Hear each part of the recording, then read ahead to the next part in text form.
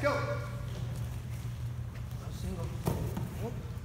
Angle step, hip pull, knee change, pass, flow, repass.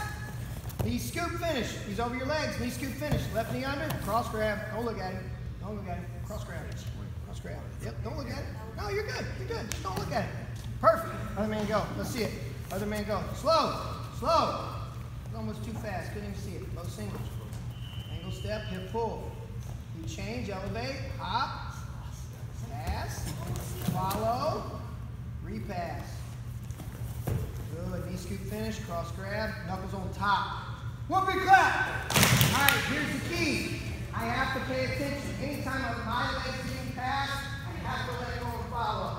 I want to be able to continue to scramble. Alright? So make sure we're shooting that low single. Whatever hands get to the leg, that knee's down.